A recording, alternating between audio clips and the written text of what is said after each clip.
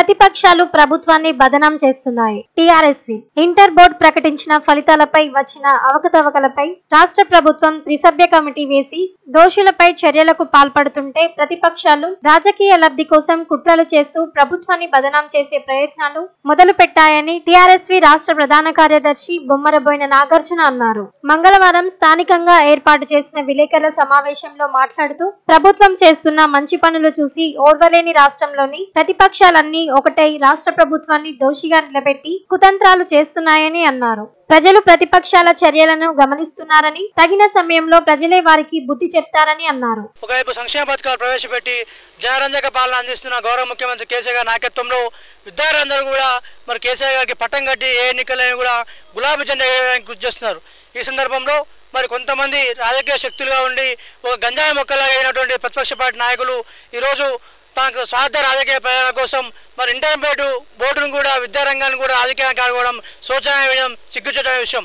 ఎందుకంటే మరి దేశంలో ఏ రాష్ట్రంలో లేదు ఇంత ప్రతిపక్షాలు అన్నీ కూడా ఒకే తాటి మీద వచ్చి దేశంలోనూ మరి బీజేపీ ఒకవైపు కాంగ్రెస్ నిలుస్తుంది, కాంగ్రెస్ బీజేపీ నిలుస్తుంది. ఇక తెలంగాణ రాష్ట్రంలో మాత్రం బీజేపీ కాంగ్రెస్ కమ్యూనిస్టులు అంతా కలిసి ఈరోజు మరి కేసీఆర్ గారిని కుట్రపరచడానికి కేసీఆర్ ప్రభుత్వాన్ని అస్థిరపరచడానికి ఒక్కటే ఈరోజు ఇంటర్మీడియట్ బోర్డు విద్యను కూడా వ్యాపారంగా చేయడం సిగ్గుచేటైన విషయం.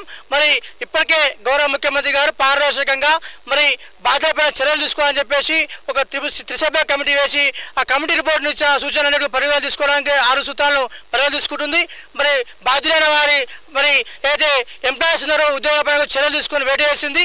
అయినప్పటికీ కూడా మరి విద్యార్థులకు అన్యాయం జరగకూడదు, మరి విద్యార్థులకు న్యాయం చేయాలి, విద్యార్థులందరూ కూడా బడుగు బలహీన వర్గాలని చెప్పేసి ఆలోచించిన గౌరవ మరి రాష్ట్ర విద్యాశాఖ మంత్రి గణేశ్వర రెడ్డి గారి నాయకత్వంలో మరి ఈరోజు మరి రివాల్యుయేషన్ రీకౌంటింగ్ కూడా ఎలాంటి ఫీజు లేకుండా మరి ఉచితంగానే మరి వెబ్ ఆప్షన్లు పెట్టినారు. ఓలా విద్యార్థులు కనుక ఫీజు కడితే దానికి వాపసు ఇవ్వడానికి సిద్ధంగా అని చెప్పేసి జీవో జరిగింది. అదేవిధంగా మరి గౌరవ విద్యాశాఖ సెక్రటరీ జనార్దన్ రెడ్డి గారు కూడా చెప్పడం జరిగింది. మరి 12 రోజుల్లోనే రివాల్యుయేషన్ రీకౌంటింగ్ రేట్ ఇచ్చి ఆ తర్వాతనే సప్లిమెంటరీ పరీక్షలు పెడతామని చెప్పేసి స్పష్టంగా పారదర్శకంగా ఇంటర్మీడియట్ బోర్డు నిర్వహిస్తుందని తమ స్వార్థ రాజకీయ ప్రయోజనాల కోసం ప్రతిపక్షాలు కుట్రను ఛేదిస్తాం. విద్యార్థుల మంత్రం కూడా కేసీఆర్ అండగా ఉంటాం.